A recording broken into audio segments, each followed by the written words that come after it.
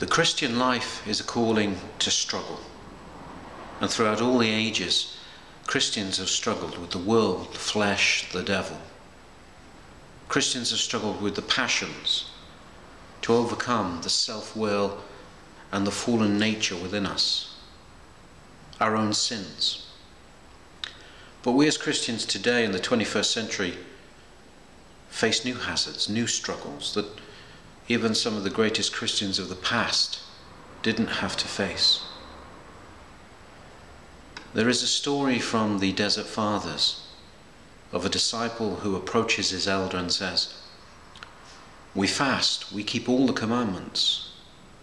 What will the Christians be like who follow us?" And the elder said to him, "They won't perform miracles. They won't be so ardent in their faith." And the disciple said, "And what of the Christians after them? The Christians who follow in the last days?" To which the elder said, "Very little faith will exist in those days. But those who hold on to their faith will win a crown far more glorious than those won by us who perform miracles." Because we, as Christians today, yes, face the same passions, the same struggles that Christians have always faced.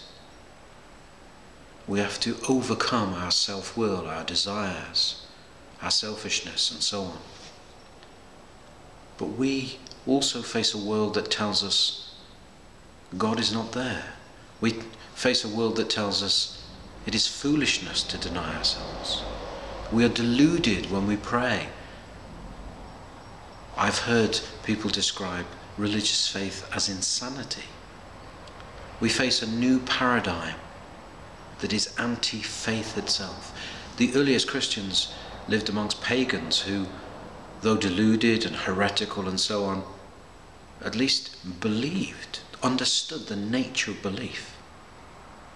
We as Christians today face a culture that is bankrupt spiritually, that is empty of faith, that places its hope in idolatry, materialism, the ego.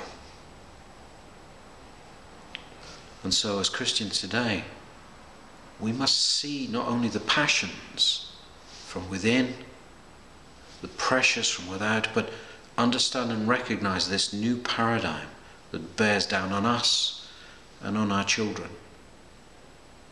But we must also have hope. Remember, we must, no matter how small that faith is, hold on to it. Even if it's as small as a mustard seed. Nurture it, allow it to grow within us. Believe in the promise of the coming crowns.